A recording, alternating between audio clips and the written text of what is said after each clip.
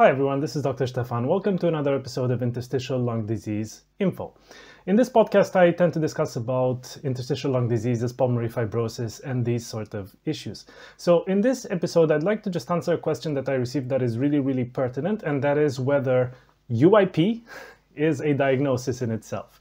So the UIP pattern is something that you may find on a report from a CT scan or a pathology report if you're suffering with an interstitial lung disease. And interstitial lung diseases are just basically conditions in which there is hardening of the lung tissue, potentially lung scarring that could be progressive. So UIP stands for usual interstitial pneumonia.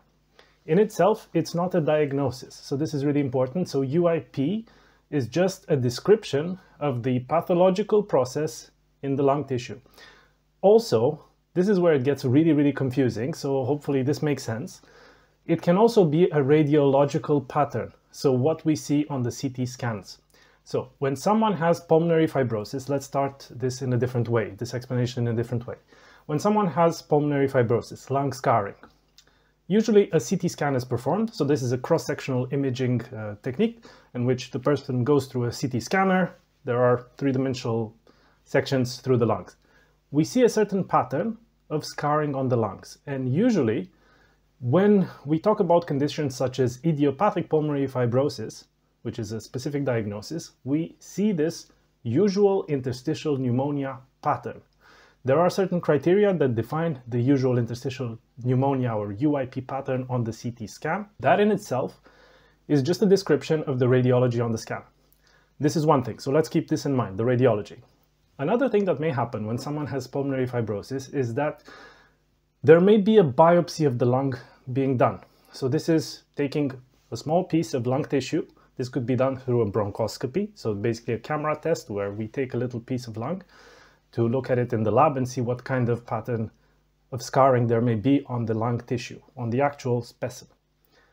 That can also be done sometimes through a small surgery on the lung to take a little bit of lung tissue. Now, in most situations, I would say probably over 90% of cases, we don't need to do the biopsy, but in some questionable cases where we're not entirely sure what the diagnosis is, potentially there is a young person who has this undefined pattern on the CT scan. We're not entirely sure what it is, how it will behave, what type of treatment to give.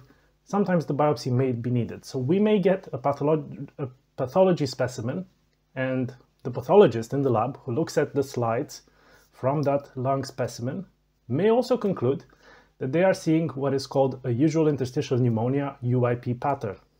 That is the pathological term.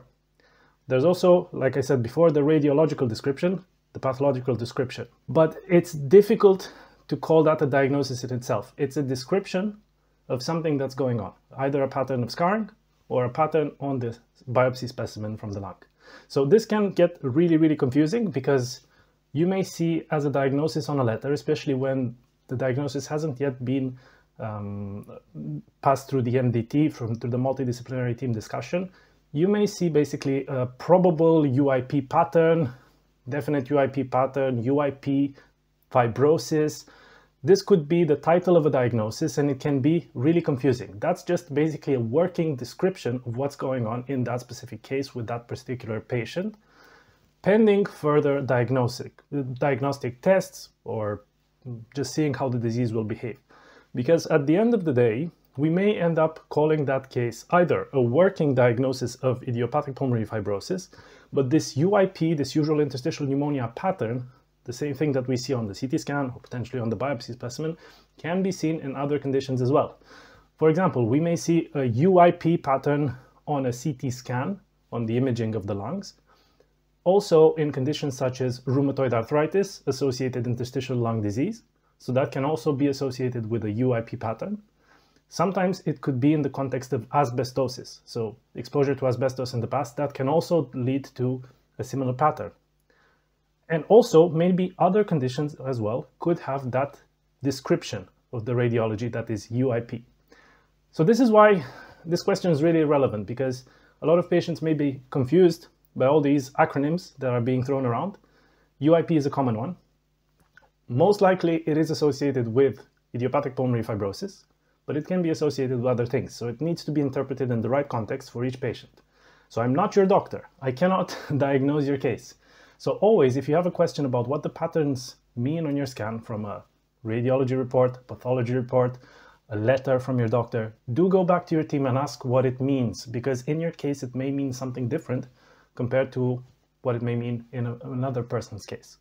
And it's very hard for me to define each individual case that you may describe in the comments and things like that. So I cannot diagnose your case. I cannot provide medical advice in your own specific situation, but I'm trying to create these videos to raise awareness of these things and try to clarify things as I go along, because some of these explanations may be hard to come by sometimes.